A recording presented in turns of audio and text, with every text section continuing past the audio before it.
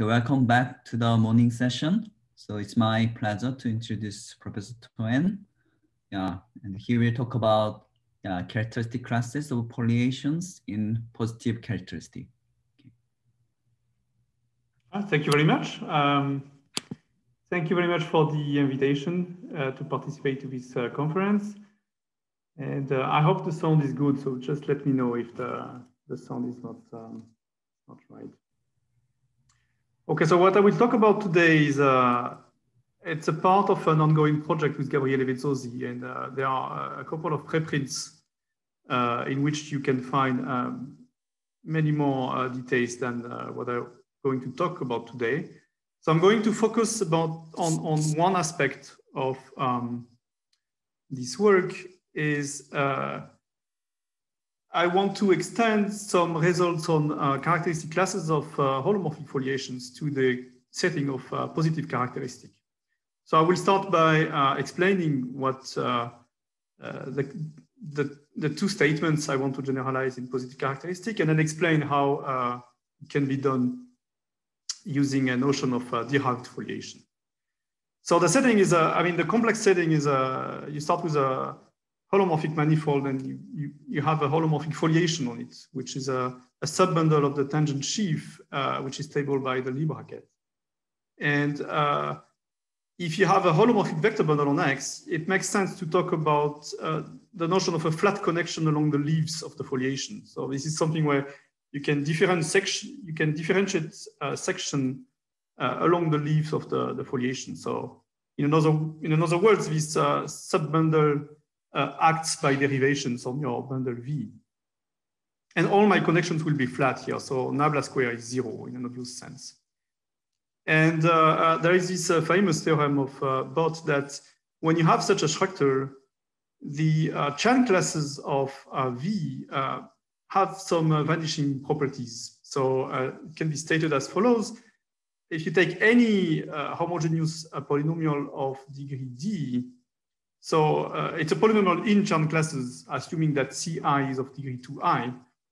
And then if the total degree is bigger than the codimension of the foliation, then this polynomial evaluated at the Chan classes of V is 0 in the Rham cohomology. So that's one of the statements I want to extend to the case of varieties over a field of positive characteristic.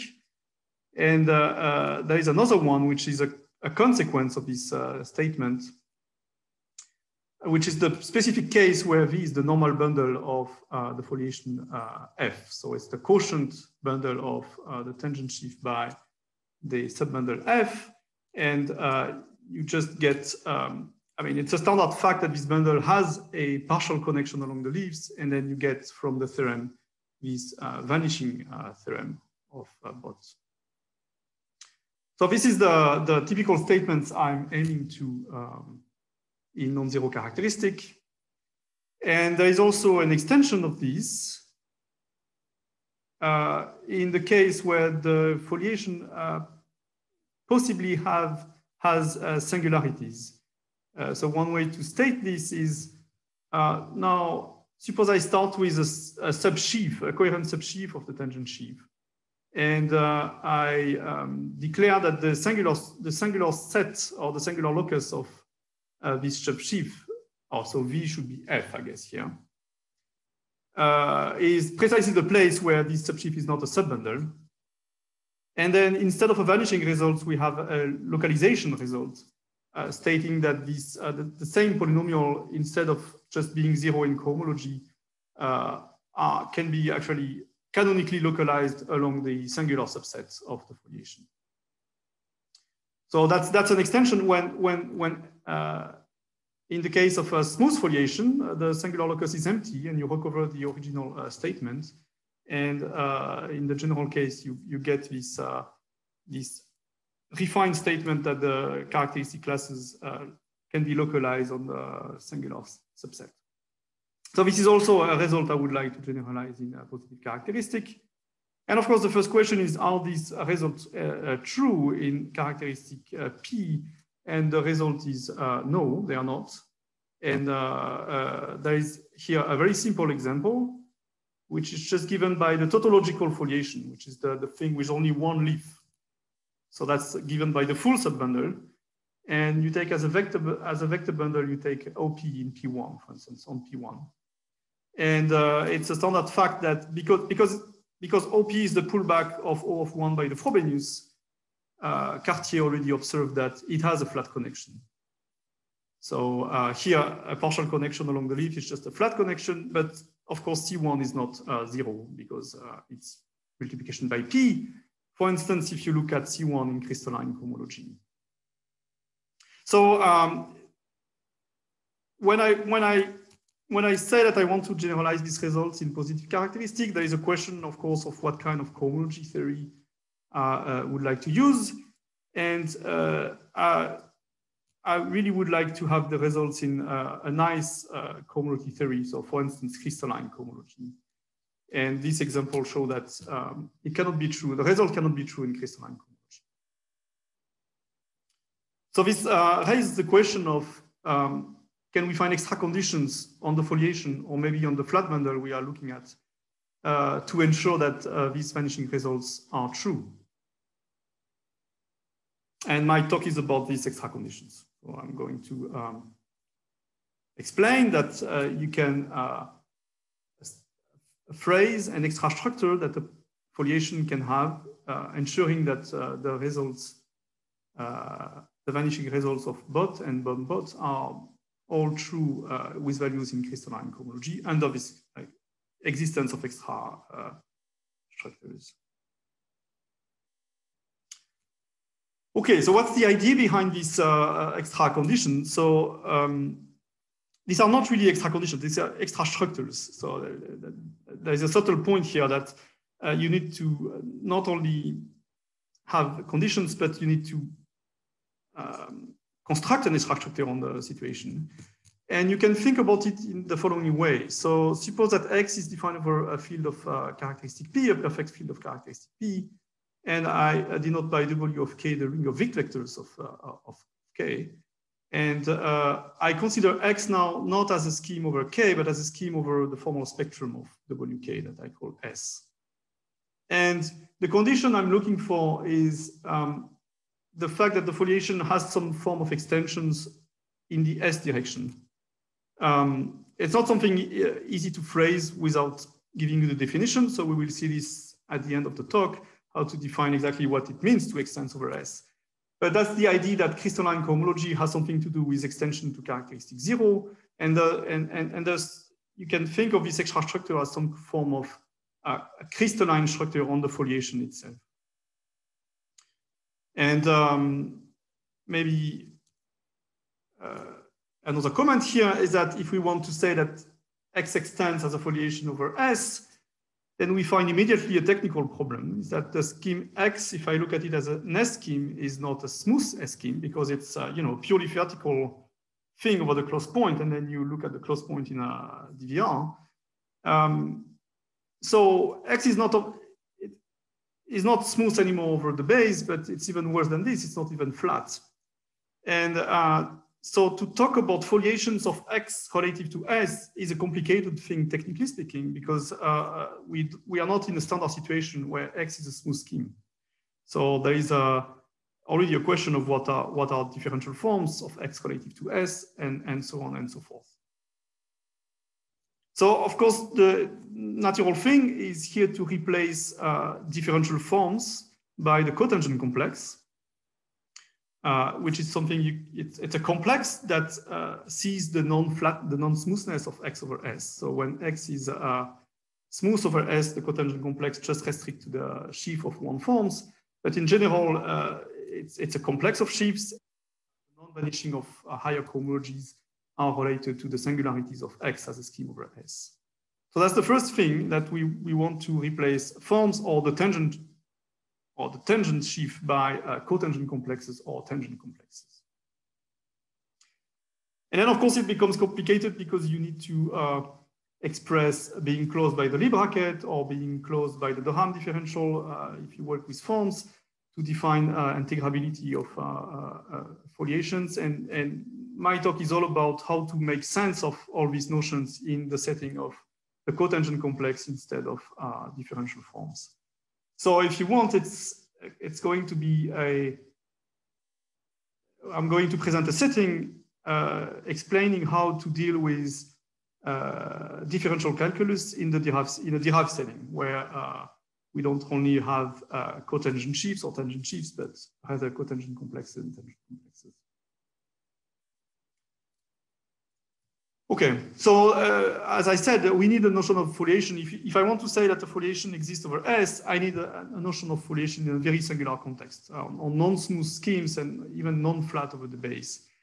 And there will be another aspect which is hidden in what I will talk about today, is that I will give a notion of derived foliation for which you can think of this as foliations by leaves which are also singular. So classically, leaves of a foliation are at least locally in the analytic topology, like smooth subvariety. But there is also an extended notion where the foliations can have singularities themselves. And I will be typically in this kind of setting. It's even worse. I mean, we will be in a setting where the leaves can be non-reduced typically. Okay, so this was for the introduction. Now, let me give you a vague idea of what are derived foliations. And then I will give you a more precise definition. And at the end, I will come back to this vanishing result of Bott and Baum-Bott and explain how you can use this derived foliation to prove the vanishing statements in positive characteristics. So let's suppose I start with a scheme over S. And typically, X and S won't be of characteristic 0 here, but we have to keep in mind the typical situation will be mixed characteristic situation. So S typically will be the formal spectrum of the p-adic numbers, and X will be, say, a formal smooth scheme over S or something like this. A formal scheme over S that might not be smooth. And a derived foliation on X over S will consist of two pieces of data. First, I have to give you the cotangent complex of the foliation, where you want to think of this as the cotangent complex along the leaves. So these are differential forms along the leaves. But as these leaves are singular themselves, this is not a sheaf anymore, it's a complex. So I give, the first piece of data is a quasi-coherent complex of OX modulus L. And the second piece of data is that, so L is, you have to think of it as differential forms along the leaves. But again, the leaves being singular tells you that this L is not just a sheaf, but it's a complex of sheaves. And the second piece of data is a differential on the symmetric algebra of L with a shift by 1 that you want to think as an extension of the Rham differential of X. So it's a way to say that these complexes of sheaves is not only, morally speaking, the differential forms along the leaves, but it comes equipped with the notion of the Rham differential that makes it plausible to be the Rham complex of something along the leaves. Now, these are simple ideas, but if you want to implement this on the practical level, it's quite complicated, except when the characteristic is 0. And the reason is there is a major issue here, is that you have to work with the correct sim construction. So in characteristic 0, there are no ambiguities about what sim means. It's just I have a complex and I take the graded sim and I handle this with a differential. It gives me a commutative DG algebra, and there is absolutely no ambiguity about what sim means. When I have a complex of, say, vector spaces over a field of non-zero characteristic, there are various definitions, possible versions of sim. One can be understood in a naive sense. Another one can be understood in an E-infinity sense for like a topological approach using the E-infinity operad. And there is a third version, which is this commutative simplicial algebra, where you replace your complex by a simplicial vector space, take the sim level-wise, and then normalize again. And this is the one we need. This is the one we need here in this setting. So it's a fact that this sim that we are talking about here will be a simplicial sim. So again, I take my complex of sheaves, I replace it by a simplicial object of quasi-coherent sheaves, and then I take the sim level-wise, and I take normalization of this thing. gives me a new complex, which is called sim of n. Now, why is this complicated? Is because the second piece of data is a differential, and this differential is typically a complex type of thing. And the interaction between commutative simplicial algebras and differential of complexes is not easy, because this normalization from simplicial commutative algebras to complexes is not well behaved with respect of symmetry, so with respect of commutativity. So it does not induce an equivalence between commutative TG algebras and simplicial commutative algebras. So there is a whole bunch of complicated interactions between the multiplicative structure on this sim and this extra differential we want to put on it. And again, in characteristic 0, there is no ambiguity about the possible interaction between these two.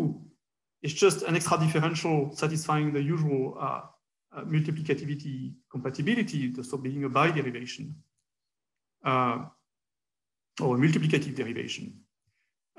In this setting, you cannot phrase this in simple manner, or at least we don't know of any simple algebraic way to phrase the compatibility between this algebra structure and the differential D. So our solution to this technical problem is to represent D as a group action somewhere, and to say that this simplicial commutative algebra has a group action. And that's the point of view we will take.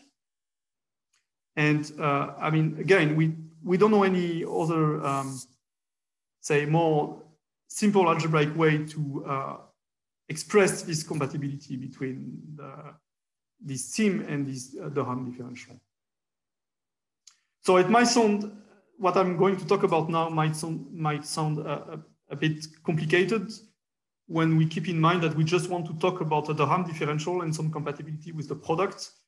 But outside of characteristic 0, we think it's necessary, or at least we don't know how to do without this technology. Excuse me, Bertrand, can I ask you something simple? Sure.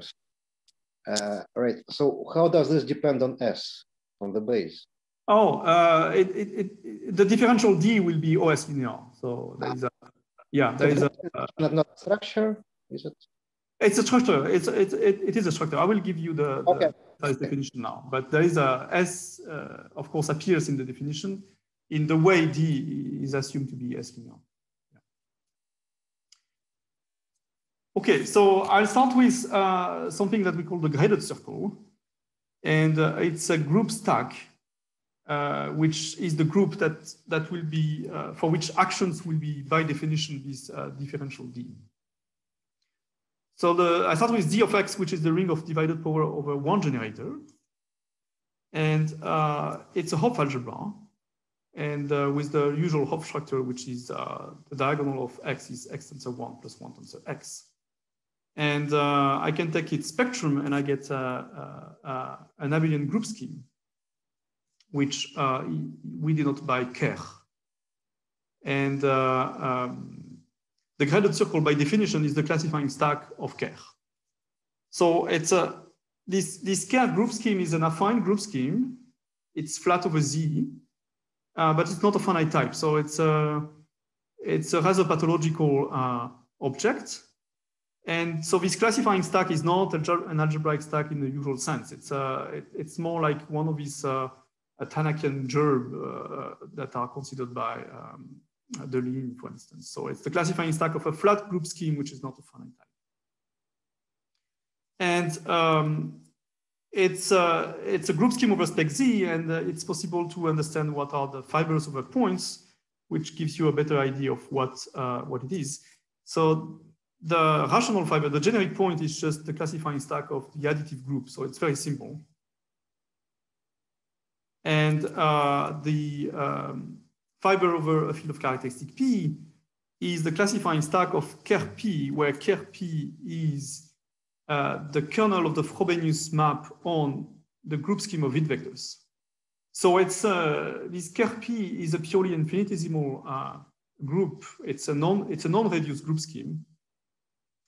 And it's a successive extension of this group alpha P, which is the kernel of the Frobenius on the additive group, in the same way that the P-adic is a successive extension of Z mod P Here you replace everywhere Z mod P by this alpha P that behaves a little bit the same way, and you have this successive extension and take the limit, and you get this way this ker P. This is what this ker P is.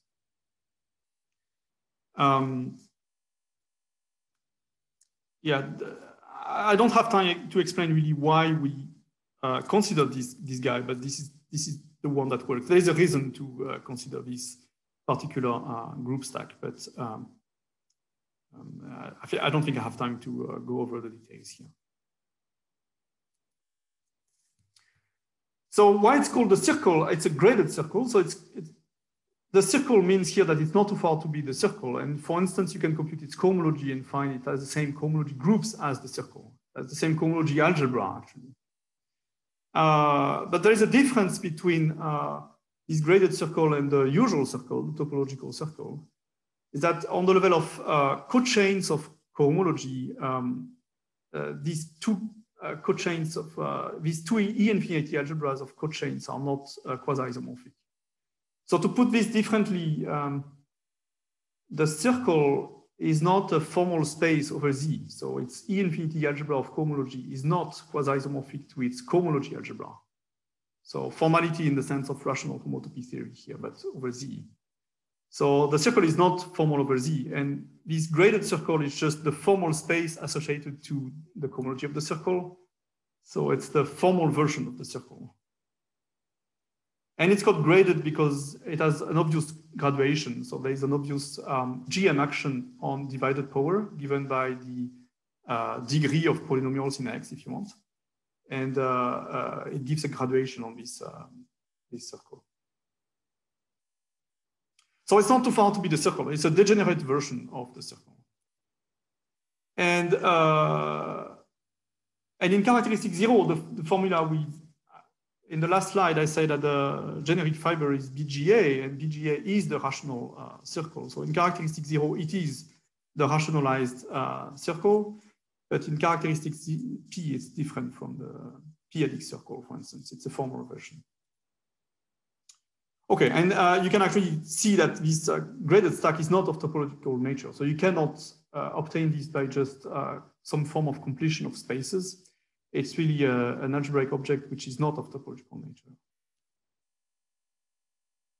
Okay, so why is this graded circle useful here? It's because its representations are gives almost by definition mixed complexes. So these are complexes together with an extra differential that commutes with the original differential. So you can think of them as the G modules over Z of epsilon, where epsilon is of cohomological degree -1 and epsilon square equals 0.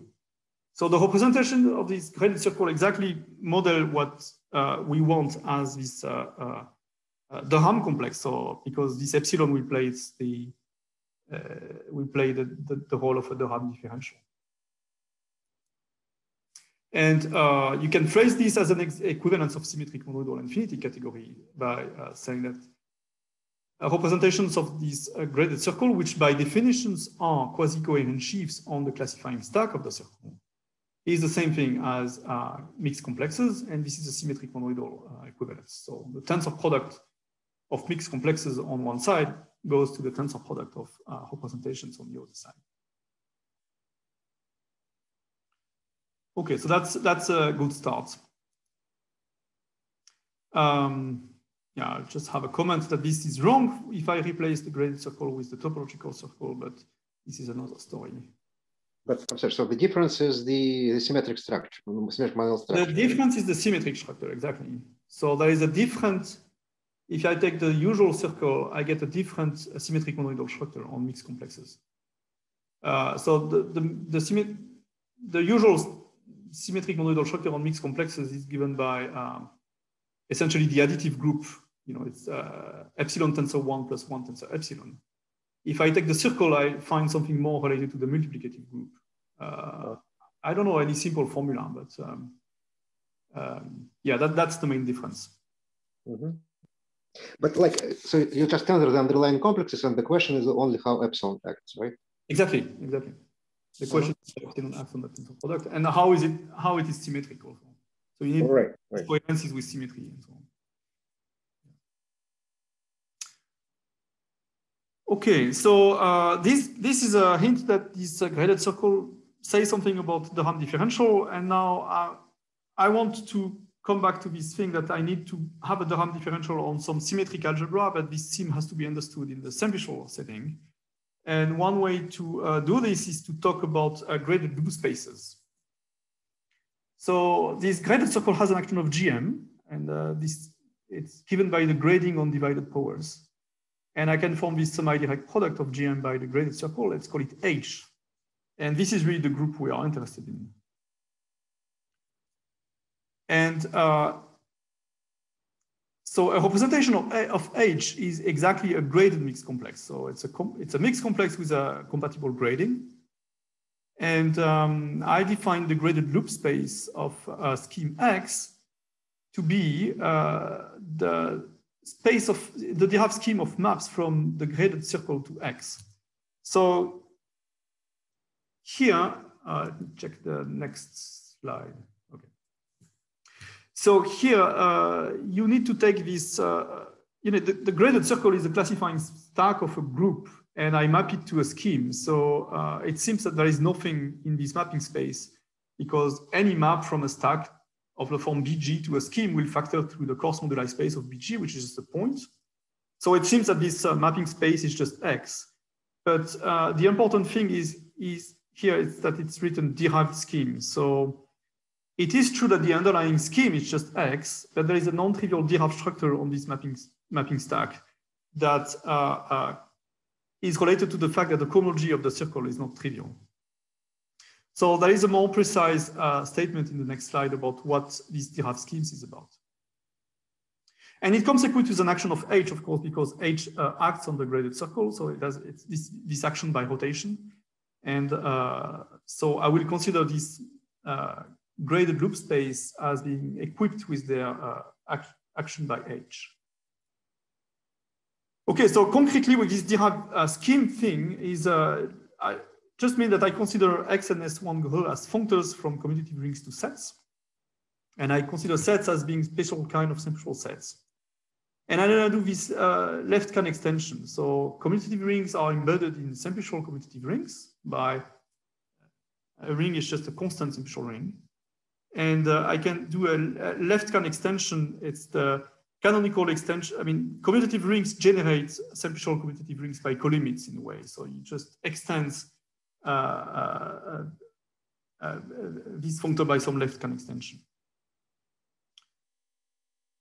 Okay. And so this X and S1 gives you two functors from simple commutative rings to simple sets. And by definition, this mapping derived scheme is the internal home in this infinity category of functors. So in terms of formulas, it sends a simple commutative ring to the natural transformations between S1 Greux and X of R tensor dash, which are two functors on simple commutative rings to simple sets. So that's the definition of this graded loop space. So again, X is a scheme. It's a functor on commutative rings. I extend it stupidly on simple as a functor on simple commutative rings. I do the same thing for this S1 Greux, and then I get two new functors on simple commutative rings to simple sets, and I take the homes between these functors. And the fact that I took the home between the left-hand extension is different from taking the home classically and then doing the left-hand extension. So that something new appears here.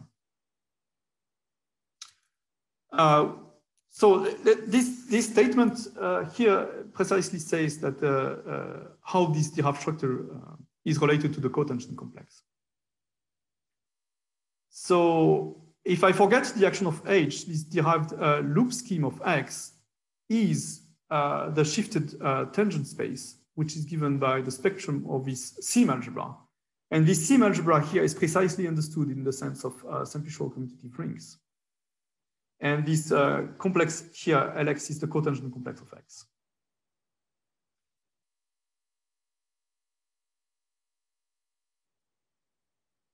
Now, what is nice is that we have an action of H on this shifted tangent.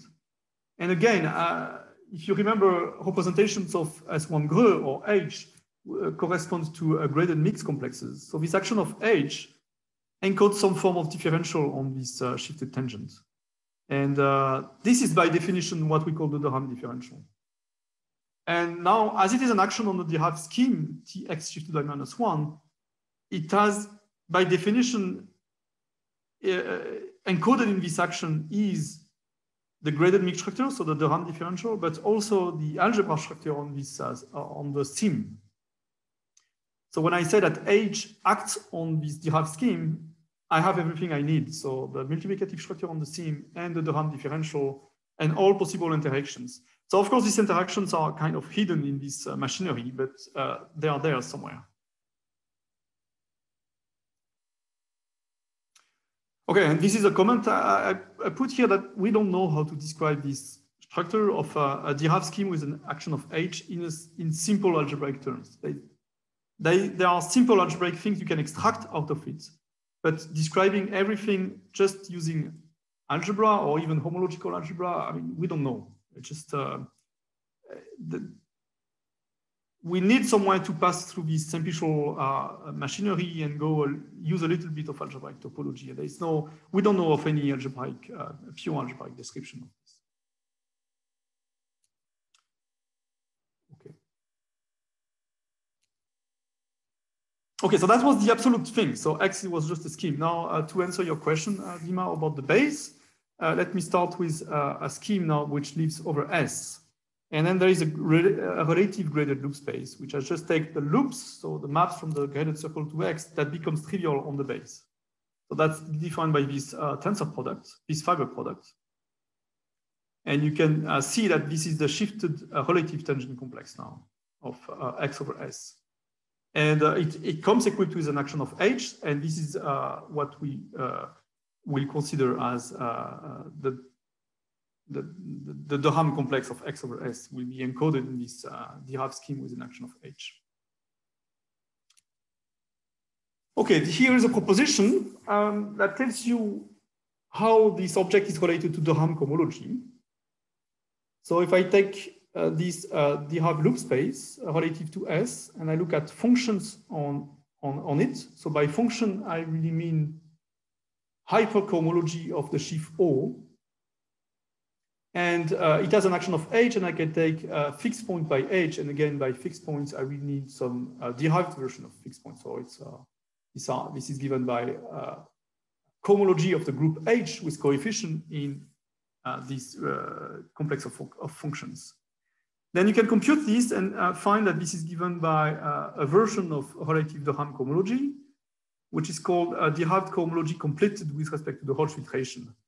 So that's something which is already in Illusi's thesis, where there is a version of the Rham cohomology where the Rham complex is made of wedge powers of the cotangent complex instead of differential forms.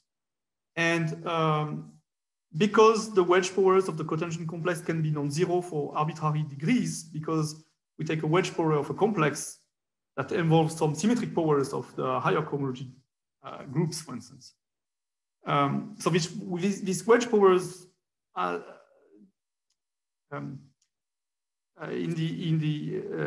contrary to the case of the wedge powers of a vector bundle, they don't vanish after a certain degree. So this is why you need this completion. And so you can extract this way a very big complex, but you need to complete it with respect to the Hodge filtration to get the functions on this graded loop space. So essentially, it tells you that this is the Rham cohomology. Maybe I should add here that when X and S are characteristic 0, this completed the Rham complex actually computes algebraic the Rham cohomology. Let's say that S is the spectrum of a field of characteristic 0, X is a scheme of finite type. This completed the Rham cohomology is actually isomorphic to algebraic the Rham cohomology in the sense of Grothendieck, Hartshorne, and so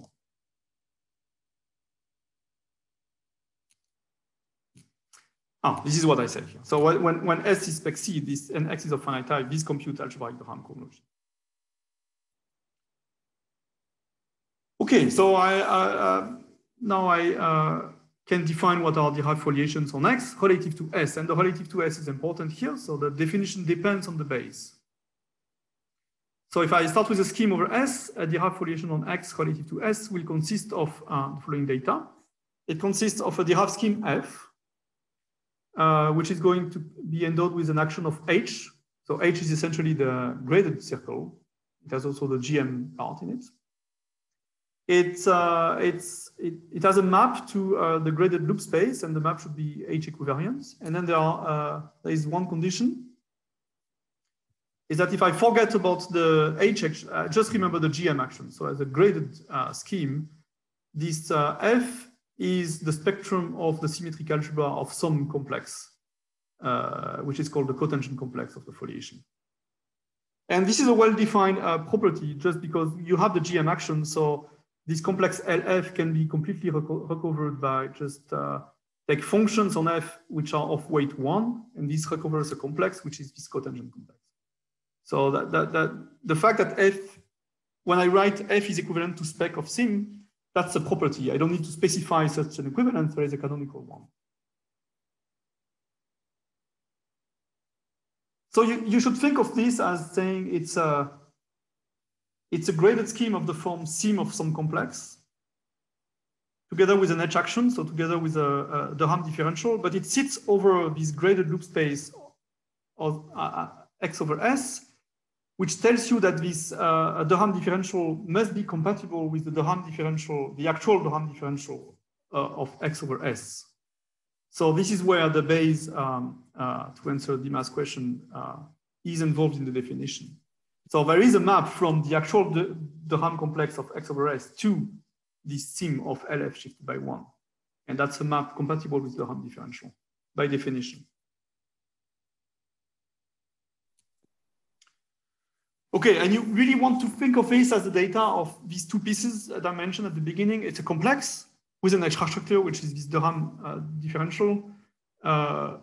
Here it's made with this, the definition itself uses these derived schemes, but really the forgetful functor to complexes that sends F to LF is a conservative functor. So it makes sense to think of this as just a complex with an extra structure. And this extra structure is this Rham differential, but also the map from the cotangent complex of X over S to LF and all the compatibility you can think about. Okay, so it's a complicated definition. Again, we don't know how to make it more simple. And let me give very basic examples, and then I'll explain how you can use these to say something about this vanishing of Chan classes of foliations I was mentioning at the beginning. So first, these derived foliations, they form an infinity category. That's related to the fact that they have an underlying complexes, and between complexes you have maps and homotopies between maps and homotopies between homotopies. So complexes form an infinity category, and so it's natural to think that derived foliations form an infinity category. And it has a finite and an initial object, which are tautological foliations that you want to think as the tautological foliation where there is only one leaf, which is X, that corresponds to the full integrable subbundle in the tangent sheaf.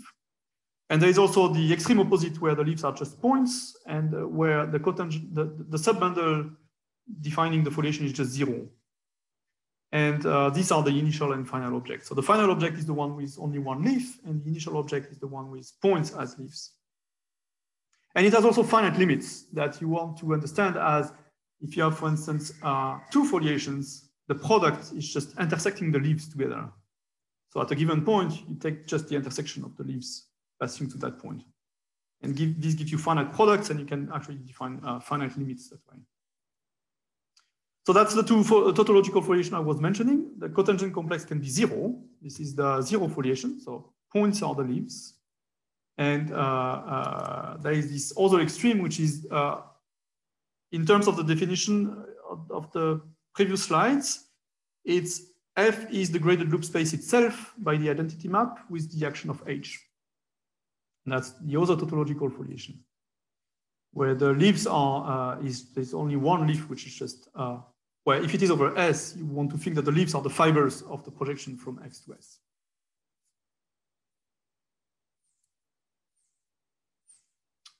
Okay, and you have also pullbacks. So that's a very efficient way to construct examples. You can start with basic things and take pullbacks by maps. So if I have a map from x prime to s prime to x to s, so it's a functionality on the scheme, but also on the base. And the functionality on the base is going to be very helpful for us because we want to play with this lifting to characteristic 0 thing.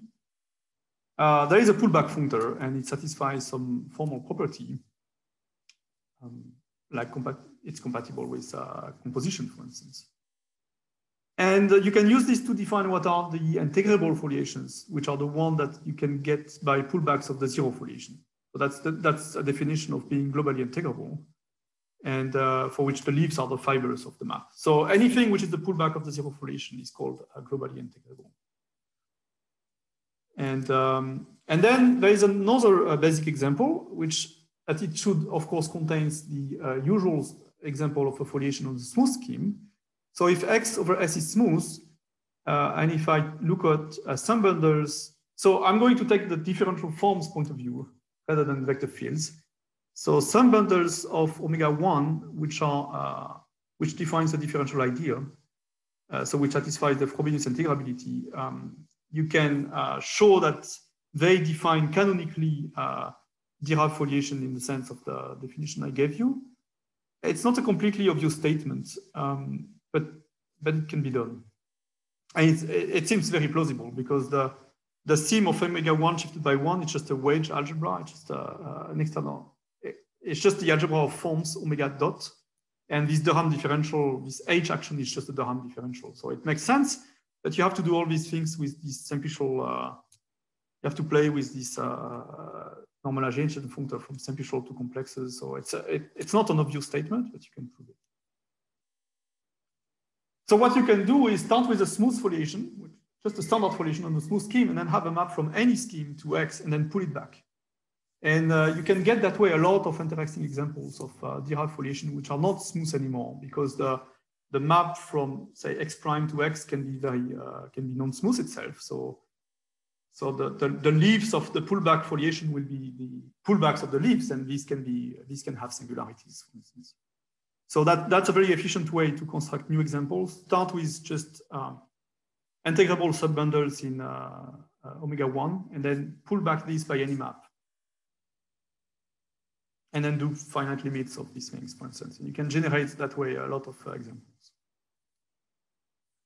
Okay. There is a technical tool. I mean, it's not a technical tool, actually. It's actually a very important thing. Is when I have a derived foliation, I have what is called derived de Rham cohomology, or foliated cohomology. It's also called longitudinal cohomology. So this is an extension of what is very classical, that when you have a foliation on a manifold, you can define a de Rham complex of forms along the leaves. And the cohomology of this de Rham complex is called longitudinal de Rham cohomology or foliated cohomology. And here it can be defined in a very easy way. You can just take functions on F. So F is my derived foliation that lives over the graded loop space. And I take a homotopy fixed point by H. So again, cohomology of H with coefficient functions. So these are the H equivariant functions on F. And when F is a tautological foliation, we already saw this statement that it recovers usual de Rham cohomology of X over S. But in general, it's a pretty complicated object. It can be it's not always clear that it is of finite dimension and so on. So it can be a rather complicated thing. And you can also define it naively as being, take the de Rham complex of X and you mode out by the differential ideal defining your foliation. But of course, when you do this in this derived setting, this moding out is like a homotopy push out type of construction, and it's a bit complicated. Okay, so this is called derived longitudinal cohomology. And there is an explicit form if you want to see how this complex looks like. Take the infinite product of wedge powers of the cotangent complex of the foliation. So again, LF is like forms along the leaves. And I want to define a de Rham complex, but as these wedge powers, they don't, a priori, they are not zero for I big, I will take an infinite product instead of a direct sum. This is where this completed is hidden. And there is a differential there, which is LF is a complex, so there is a little d differential, and I take a total differential with some Rham differential. That's a very big complex. Take the hypercohomology of X with coefficient in this, and this by definition computes this longitudinal cohomology.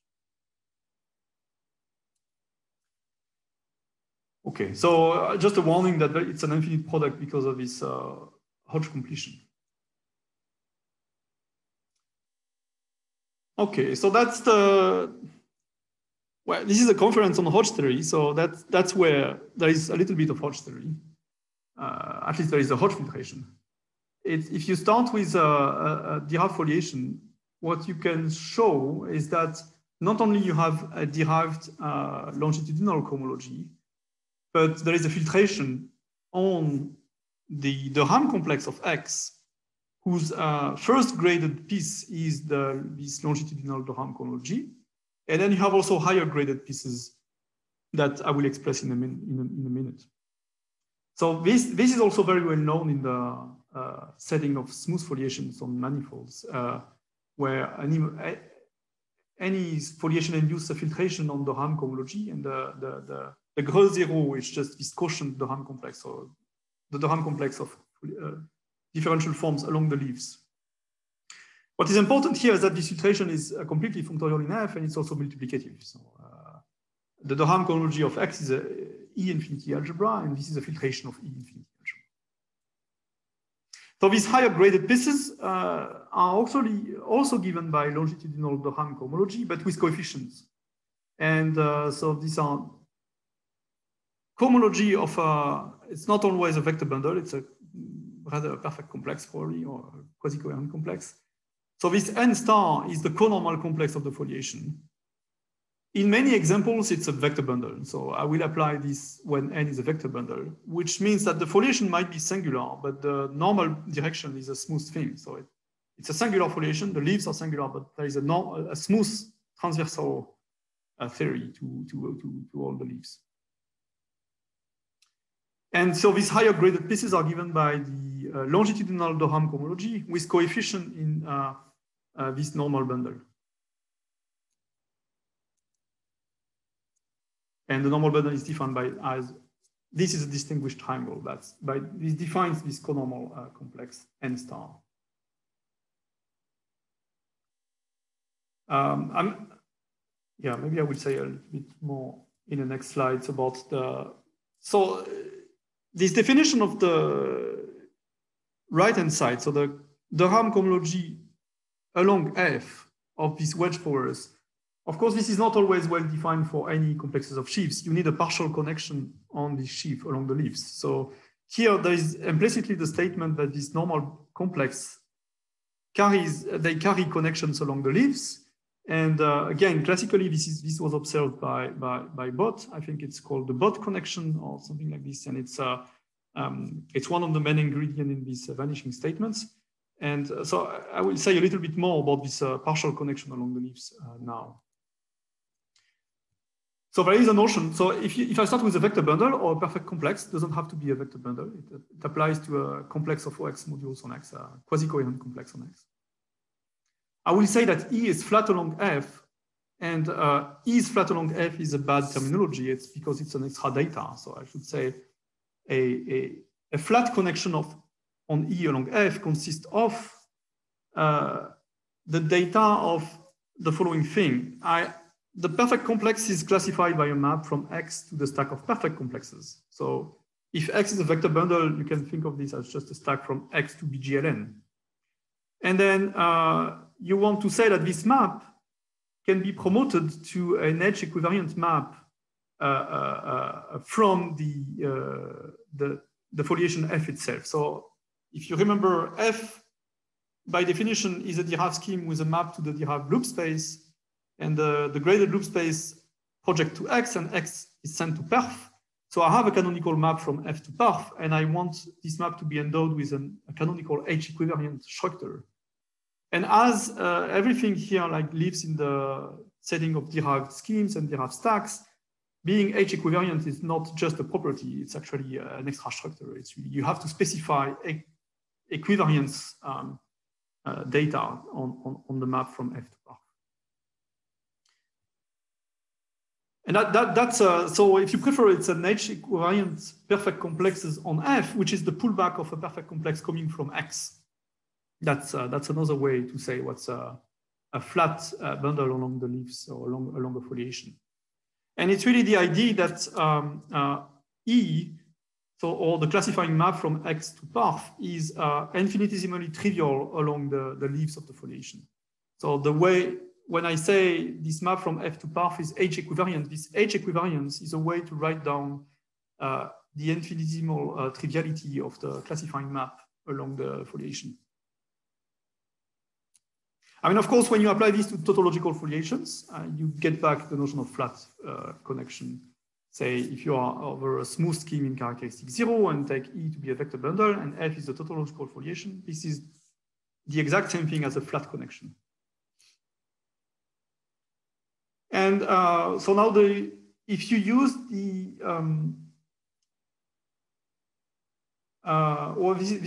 this is almost trivial actually. This is true by definition almost. If you just, it's a diagram chase thing. If you fix a perfect complex on X and you suppose it's flat along the foliation, and you look at the Chern classes of E, which lives a priori inside the Rham cohomology of X over S, they are actually 0 if you send them to the foliated cohomology or longitudinal cohomology. So another way to say is that the Chern classes lives in the first step, the first non-trivial step of this filtration I was talking about. And that's, I mean, this is essentially some form of Chern veil theory, that when you have a connection along the leaves, if you write down explicitly these Chern classes using Chern veil, then along the leaves, these the representative of these Chern classes must vanish. So they live in the kernel, which is this first stage in the filtration. And that's the main point to prove the vanishing statement, because the filtration is multiplicative. Now, if you take a high degree enough polynomials, and if you know that the filtration vanishes after some point, then you get these vanishing results that I mentioned at the beginning. So this worked fine, but here we are in the Rham cohomology. We are not in crystalline cohomology, so this is not completely over. We cannot just use this to prove the statement in characteristic P. Yes, so just a slight improvement here.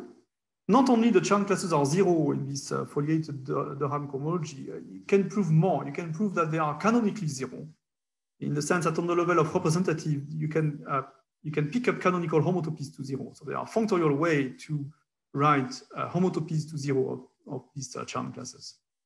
And so that's related to this, of course, the story of secondary Chern classes or secondary characteristic classes.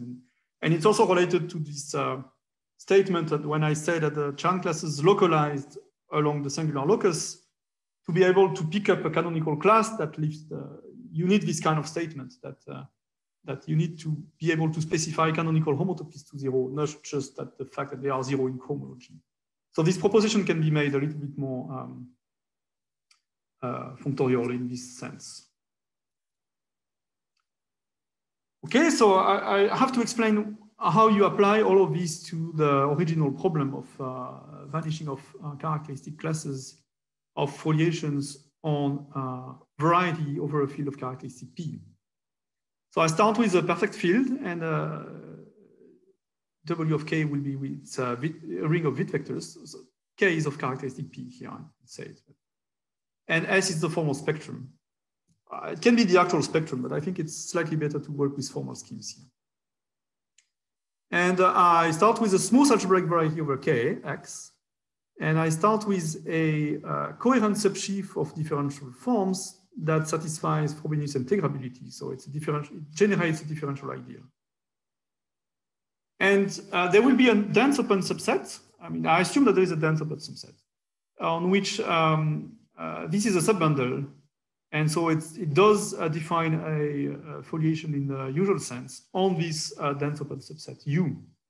So it's not an element in X. U is a subset in X. And I denote by Z the reduced complement, just the support of, so Z is the support of the singular locus of the foliation. So you should think of D as a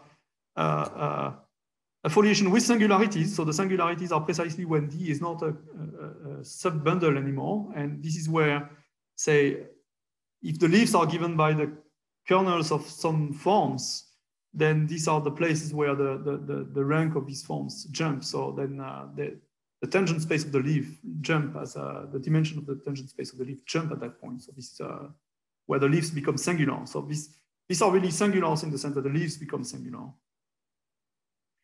And I denote by Q the rank of D, which is the codimension of the foliation on U, where it's well defined. Now, so here's the statement. Here's the theorem we can prove using this derived foliation. So now I assume that. So as I say, this restriction of D on U it defines a derived foliation over U because it's a differential ideal in a smooth. It's a subbundle which defines the differential ID on a smooth variety. Now the extra data I will impose is that this derived foliation F is the pullback of a derived foliation of U over S. So S again is this spectrum of Witt vectors. So it sounds a little bit weird, I mean, to express. So you have a foliation of X over K, or U over K, sorry, it's perfectly well defined. And then you want to say it's the pullback of something that exists over S. And this is something you cannot state by staying in the smooth setting. I mean, because U is not smooth over S anymore, so you have to use the cotangent complex of U over S, which is essentially the omega 1 plus a piece of degree minus 1. And so when you define this F prime cannot be a classical, it's not a smooth foliation in any sense. It's something which is purely derived in some sense. And the way to think about this is really to think that the foliation comes with some kind of crystalline structure that makes it that it extends in the S direction. I make a comment a little bit later. And if you assume that such a thing exists, then actually you can prove this residue theorem saying that if you take a high degree enough polynomial in Chan classes, then the Chan classes of D, so D is a coherent sheaf on X, it has Chan classes in crystalline cohomology on X, then you can prove that it localizes along the singular locus. So it's these polynomials as a canonical representative as a class in local crystalline cohomology. Of course, this class depends on F prime. This is something I don't say here, but a priori, this residue depends on the choice of F prime. Okay, I have 2 minutes to give you the main ingredients of the proof, and I already mentioned them, so it's going to be fast. The first thing is that this conormal bundle of D admits a canonical connection along the foliation. And because I assume that the foliation extends to S, this flat connection also extends as a connection over S. So that's where there is something happening, that the normal bundle of the foliation not only has a flat connection, but it has some kind of crystalline structure that deforms it in characteristic 0. And that's super important in the argument. Now I can apply the vanishing statement of Chan classes in longitudinal Rham cohomology. So I get that the Chan classes are 0 in the Rham cohomology of U over S. And then the final point is that there is a precise comparison statement between derived Rham cohomology of X over S and crystalline cohomology. And this is something, there is a canonical map from one to the other. It's not an isomorphism, but it's not too bad. And it's already observed in Toulouse thesis, and it has been proved in more generality by Bott. And you can see that the Chan classes in crystalline cohomology, they do come from classes in the Rham cohomology. So if you have vanishing statements in the Rham cohomology, you get that way vanishing statements in crystalline cohomology. But the important thing here is that we really have the Rham cohomology of X over S and not the Rham cohomology of X over K. Okay, I think I'm finished. There are some final comments that I don't think I have time to say. So I'm stop here. Yeah. Thank you. So is there any question or comment? Yeah, I was wondering if this Hodge filtration is functorial. Yes, it is. Yes. So it is functorial in terms if you have in the following sense. So if you have a map from X prime to X, and you have a foliation on X, and you take the pullback of the foliation on X prime, then the foliation on X defines a filtration on the Rham cohomology. The pullback of the foliation defines a filtration on the Rham cohomology of X prime, and the pullback from the Rham cohomology of X to the Rham cohomology of X prime preserves these filtrations. So it is functorial, you know, in the sense of functorial in the foliation itself. So it's compatible with pullbacks. So how does this definition behave in family? Can one talk about monodromy and mixed Hodge structure? Well, it behaves well in family in the sense that each time you have that's the base thing. So if you have a foliation on X relative to S, then the filtration you get is on the Rham complex of X relative to S. So it varies well in families. So it's a filtration. If you want, if you look at the Rham cohomology of X over S, it's a crystal on the base, and that's it gives you a filter crystal or something else. So I mean, it's very functorial and very compatible with space change. And it's, okay, thank you very much. So any other question or comment? Okay, if not, let's thanks to Professor Toën again for his wonderful talks. Thank you, Bertrand. So I need to teach now. I'll try to talk to you. Yeah. Hi, everyone. Thank you. Yeah, bye.